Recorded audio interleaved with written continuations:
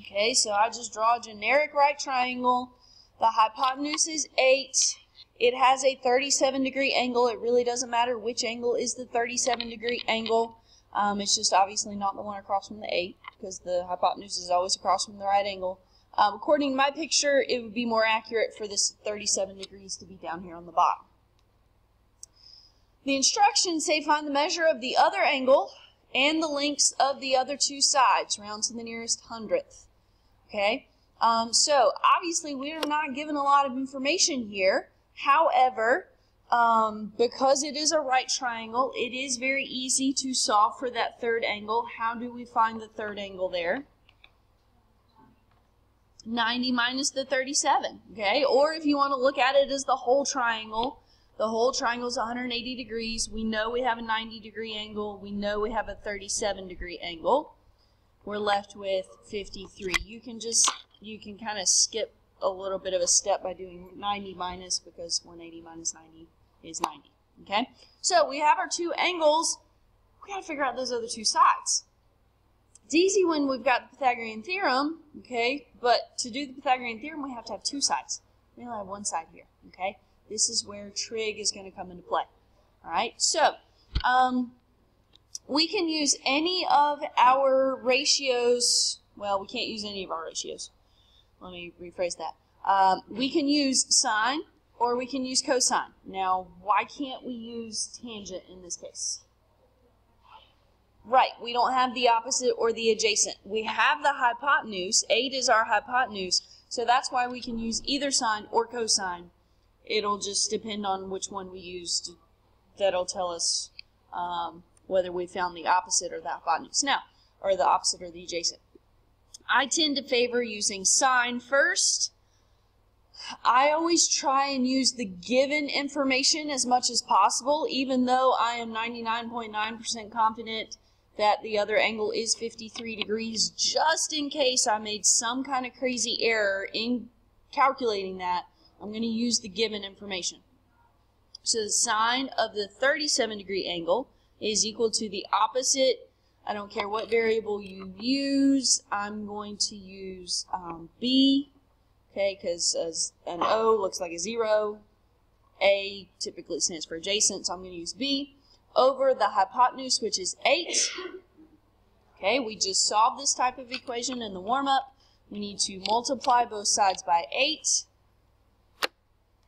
Now, when you go to type this into your calculator, first thing you got to check is you need to go to your mode and make sure that you are in degree mode. Okay, make sure you're in degree mode. Anytime the calculator gets reset, that changes back to radians. So anytime you're doing these problems, you need to make sure you're in degree mode, because the angle right there is in degrees. If we left it in radian mode, then the calculator would interpret 37 as 37 radians, which, based on our experience from last week, radians are very different from degrees. So 8 sine of 37 tells us that the opposite side, and we're supposed to round to the nearest hundredth, so 4.81 is approximately this opposite side right here.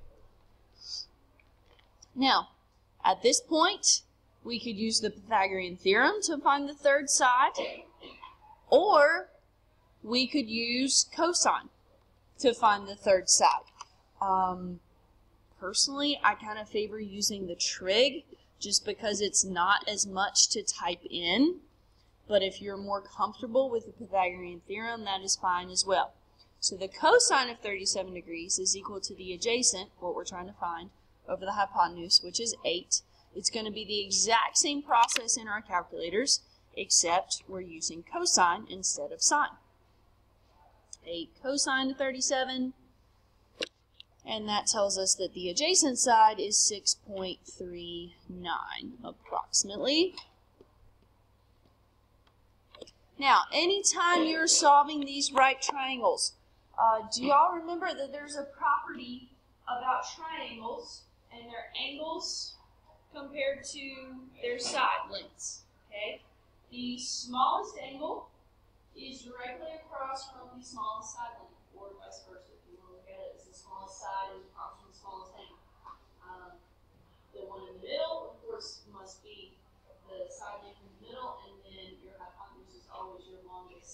side. So that's a quick little check to make sure that you didn't type something in wrong or you're not in the wrong mode or something like that. Alright, so this should be somewhat, or y'all have done stuff like this before, correct? Somewhat familiar? Okay. Let's look at a application problem here. Again, don't write down all the words, okay? Just write down just draw the picture. The problem says from a point that is 340 feet away from the base of the Peachtree Center Plaza in Atlanta, Georgia. So that's talking about this distance right here. We're going to assume that is perfectly level ground. I know in the real world it's not, but let's just assume. Now, we are definitely going to assume that this building forms a right angle with the ground. That's got to be true, or we got a problem. We got a leaning Tower of Pisa. It says the angle of elevation to the top of the building. Okay, now, angle of elevation.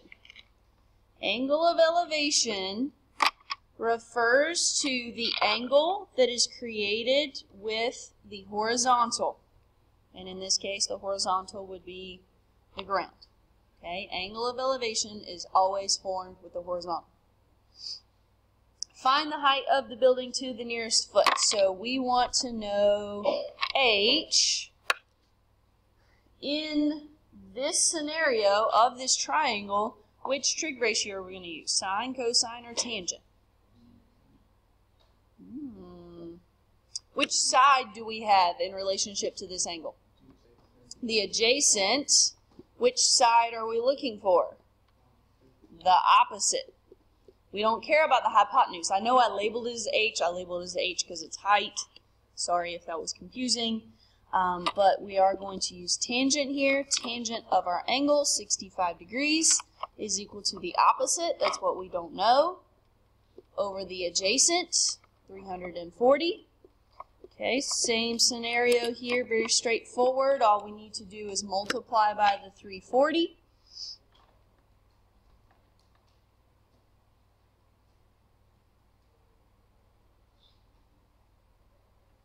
And we get that it is 729 point, did it say to the nearest foot? Yeah, to the nearest foot. So approximately 729 feet tall. Anytime you're doing an application problem, please do me a favor, include the units. Okay, pay attention to what the units are. You should always include those in your problem. Okay, make sure I'm doing the same thing here. Okay, let's look at one more example here. We're told a right triangle has a hypotenuse of 13 and it has a leg of 5. Find the length of the other leg and the measure of the other two angles. So the hypotenuse is 13. One of the legs is 5. Now this was the special triangle that I just talked about of 5, 12, 13. I know the hypotenuse is 13. I know a leg is 5. So I know that the other leg is 12. Let me do that in a different color since we found that piece of information. Now, if you're not comfortable with relying upon that, then you can certainly do your Pythagorean theorem. Hypotenuse squared minus leg squared equals the other leg squared. So take the square root of that and you get 12. Okay, but you can use that special property there. Now, you're used to doing that. Now we got to find the angles. Okay, now we got to find the angles. For whatever reason, I always start by finding the angle down on the bottom. There's nothing special about that. That's just kind of the way I always do it.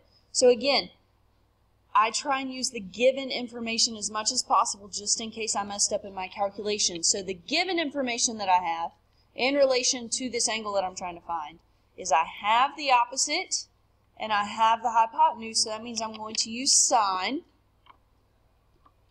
I don't know the angle this time. That's equal to the ratio of the opposite over the hypotenuse is 5 over 13. Now, to find an angle, we have to use the inverse trig function. Okay, we have to use the inverse trig function. Now, you don't necessarily have to write it out like this every time, but I'm just showing you why. Okay, inverse functions undo each other. I don't know if you've really heard much about inverse functions up to this point. If you haven't, it's no big deal. Just believe me that they undo each other. So that says the angle is equal to the inverse sign is on your calculator. You press the second button and then the sine button. Okay, that'll bring up the inverse sign, and then you type in the 5/13.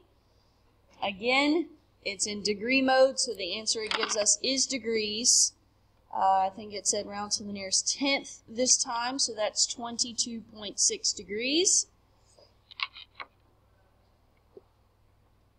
And really, there's no point in doing the trig again to find that third angle. I would just do 90 minus that number. And it's really easy in your calculator. If you do 90 minus, you can do second negative, and it'll bring up the last answer. So 67.4 degrees is the third angle. Okay, so